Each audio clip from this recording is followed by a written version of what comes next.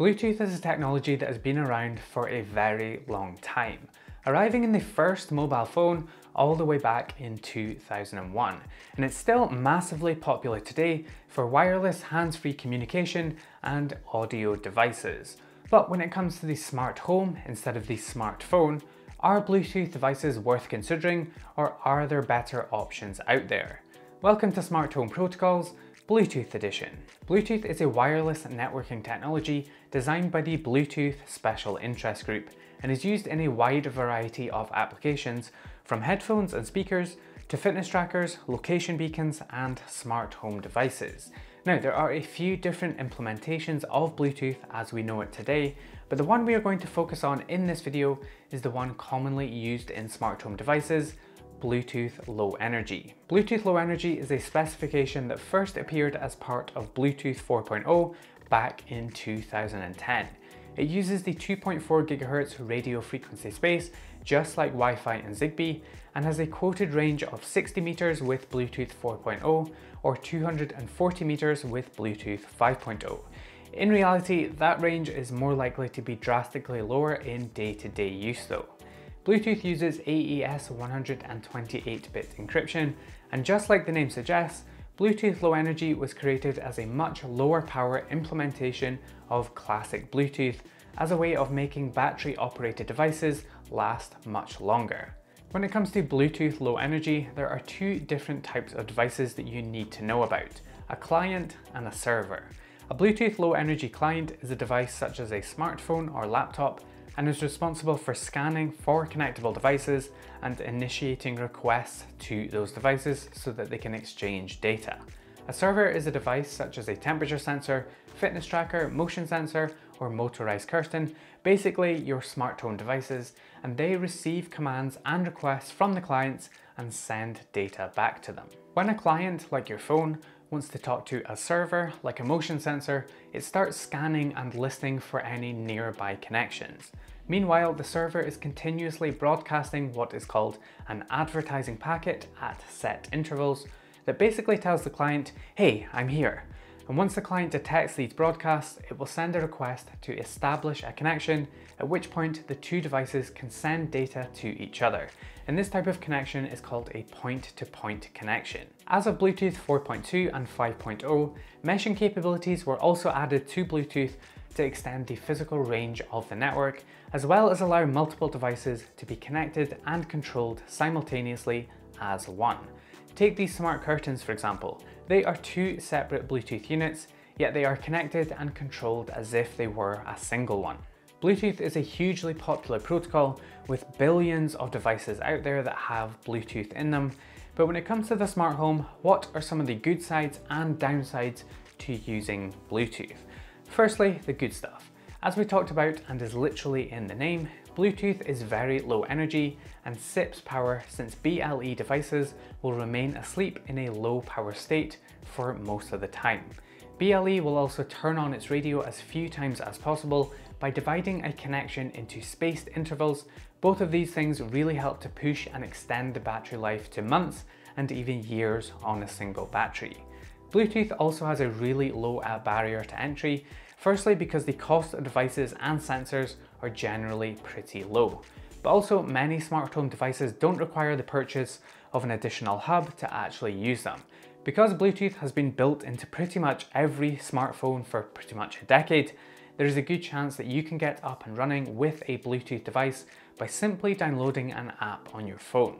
Of course, if you want to access these devices when you're away from your house, you'll need a hub to connect Bluetooth devices to your home network, but it's entirely possible to get started with Bluetooth with only a single device. Bluetooth Low Energy is also really useful for being able to be used as an indoor positioning system. A Bluetooth beacon can broadcast a signal continuously, which can be used to approximate the beacon's location, allowing you to run smart home automations based on the room you're in, a really useful feature to have.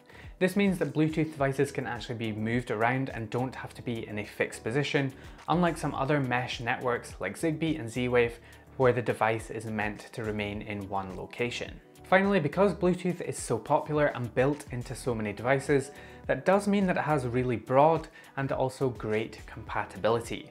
Our phones, computers, laptops, tablets, cars, all have Bluetooth in them that just works with every other Bluetooth device.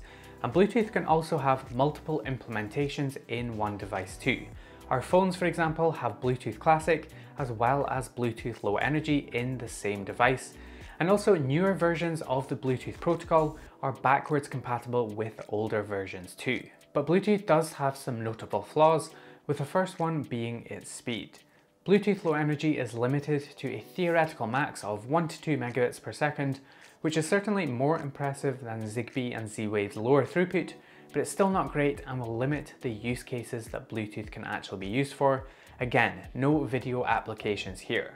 But as always, you're probably not even going to run into any issues when it comes to that speed, because smart home devices generally don't need a lot of bandwidth. Range can also be a big problem for Bluetooth devices, with the real world range more likely to be in the 5-meter ballpark. Now, I did mention Bluetooth mesh capabilities earlier, which can certainly help improve the range. The problem is that unlike Zigbee and Z-Wave, which are primarily mesh networks from the get-go, Bluetooth doesn't have to be implemented as a mesh.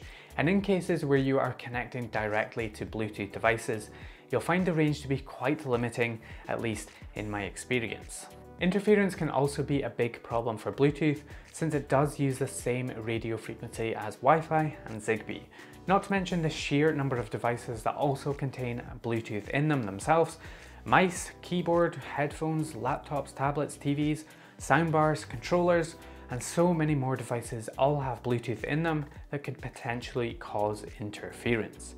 But Bluetooth's biggest problem from my experience is just how slow it is to respond to commands when compared to other protocols like Zigbee, Z-Wave and Wi-Fi. For devices such as motion sensors and lights where you want and need an immediate response for things to feel natural, Bluetooth just doesn't really stack up here and can cause really noticeable delays. What's almost even more annoying is the variation in latency. Sometimes it's relatively quick to respond, and then the next time it's incredibly slow. A very frustrating experience.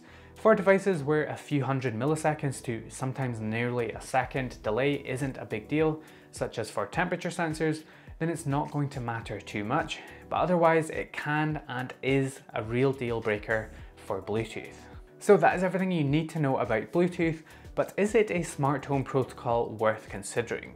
Well, for one thing, you've probably realized by now that I never like to blanket statements say that you should never use something. There are always use cases and situations where something is worth considering, and Bluetooth is no different. But in my opinion, for most situations, I do think that Zigbee, Z-Wave and Wi-Fi are better and more suitable alternatives, and probably worth thinking about first before considering Bluetooth. But that's just my opinion. I'd love to hear your opinion down in the comments. Do you like Bluetooth, and are you currently using Bluetooth in your smart home? Let me know down below, and drop this video a like while you are down there. Really interested to hear your thoughts as always. And if you're interested to hear more of my thoughts, make sure to check out the next video in this series, where we are going to be talking about a newer upcoming challenger protocol called Thread. Make sure to get subscribed so you don't miss that, and I will see you in the next video.